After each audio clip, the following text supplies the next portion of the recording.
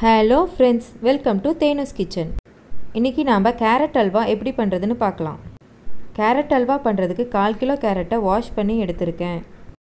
நாம் எடுத்து வச்சுருக்கிற கேரட்டை சின்ன சின்னதாக துருவி இந்த மாதிரி எடுத்துக்குங்க. எந்த அளவுக்கு முடியுமோ அந்தளவுக்கு சின்ன சின்னதாக துருவிக்குங்க.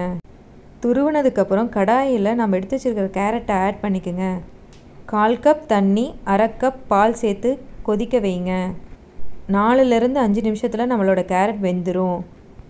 கேரட் நல்லா வெந்துருச்சு. பார்க்குறதுக்கு இந்த மாதிரி தான் இருக்கும். 100 கிராம் வெல்லத்தை சுட தண்ணியில் கரைச்சி இதில் ஆட் பண்ணிக்கோங்க. உங்களோட டேஸ்ட்டுக்கு ஏற்ற மாதிரி ஸ்வீட்டை கூட்டவோ குறையவோ செஞ்சுக்குங்க. வெல்லத்தை நல்லா கேரட்டில் மிக்ஸ் பண்ணி கொஞ்சம் நேரம் கொதிக்க வைங்க. ஃபுல்லாக ட்ரை ஆகிற வரைக்கும் நல்லா கொதிக்க வைங்க. ஒரு பிஞ்ச் ஏலக்காய் பவுடர் இதில் ஆட் பண்ணி நல்லா மிக்ஸ் பண்ணிக்கோங்க. ஓரளவுக்கு கேரட் ட்ரை ஆயிடுச்சு.